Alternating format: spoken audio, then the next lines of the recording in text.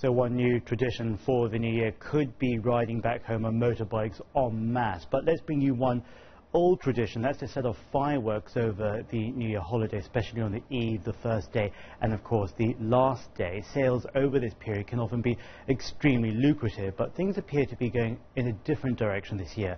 Many locals say they're choosing to forego tradition to help protect the environment. Yu Li has that. It's the second day of fireworks sales in Beijing, but customers seem unusually out of spirits.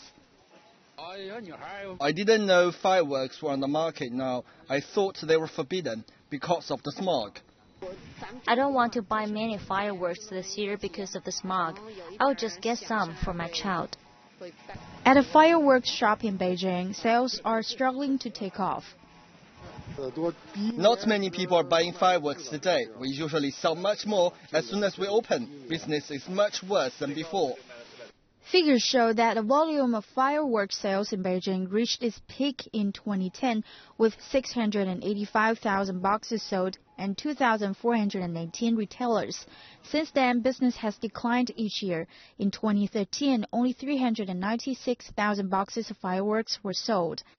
And this year, just 1,178 retailers will be offering fireworks for sale, about 10% less than 2013. Yu Li, CCTV.